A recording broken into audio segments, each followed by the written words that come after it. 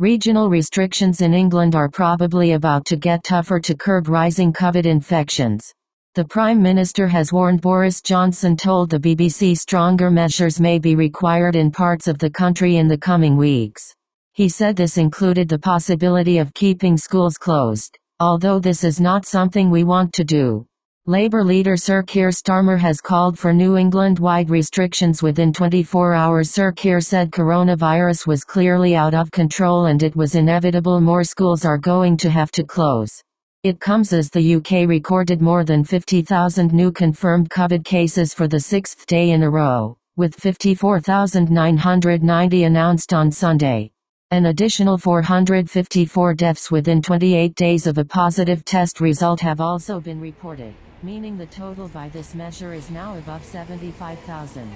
PM sent children to school on Monday. What could tougher coronavirus measures mean? UK coronavirus cases up by 54,990 on Sunday. Speaking on BBC One's Andrew Marr show, Mr. Johnson said he stuck